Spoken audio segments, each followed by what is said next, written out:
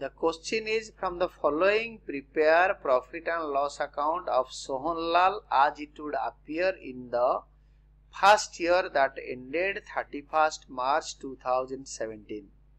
Hence the question is in the books of Sohanlal.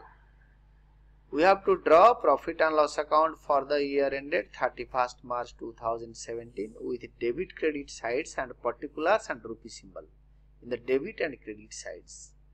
Here the question will be, gross profit was 45% of sale which amounted to rupees 6,50,000.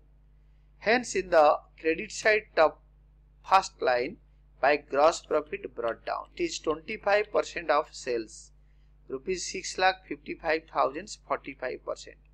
It is not 25%, it is 45%. By mistake it is written 25% of sales. Please make it 45% of sales, which is rupees 2,92,500. Please take out the incomes and write down in the credit side of profit and loss account. That is, by rent received rupees 17,000, by interest on investment rupees 15,000. These are the incomes. By two salaries and wages. It is not wages and salaries. More of wages and a negligible amount of salaries. Rupees 30,000 in the debit side. Next one is to commission paid, its official expenses, to postage and telegram office expenses rupees 1,500, to insurance office expenses rupees 3,000, to interest paid finance expenses rupees 4,000, to carriage outwards selling expenses rupees 5,000, to advertising office expense selling expenses rupees 10,000.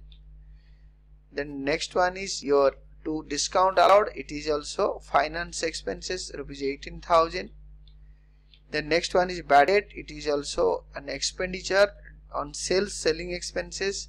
This will be shown in the debit side. Then brokerage paid, it is selling expenses rupees 950. Then total the credit side, that is rupees 3,24,500. Take it to the debit side and deduct all expenses, that is to net profit carried down. To net profit carried down rupees 2,41,050. This is the final answer.